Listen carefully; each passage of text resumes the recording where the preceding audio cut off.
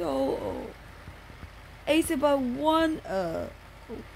I think 1 a.m. in the morning, and this at the time usually I'm spending my time and reading the Bible.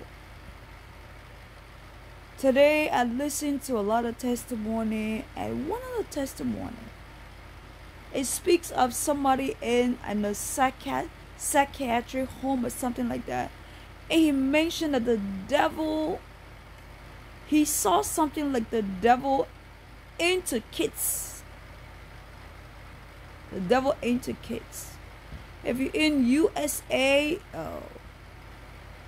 and you have your kids, you need to be very watchful which are the talk shows that you taking your kids to, and you need to be very watchful who is hugging your kids, who is next to your kid.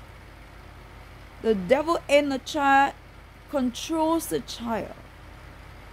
Now, I'm a Christian. I'm not another religion. And the Bible is clarity on who denies Jesus, who's speaking against the Son of God, and blah, blah, blah. The mercy of God is with Jesus Christ. It's not with me. It's God that shows mercy, not man.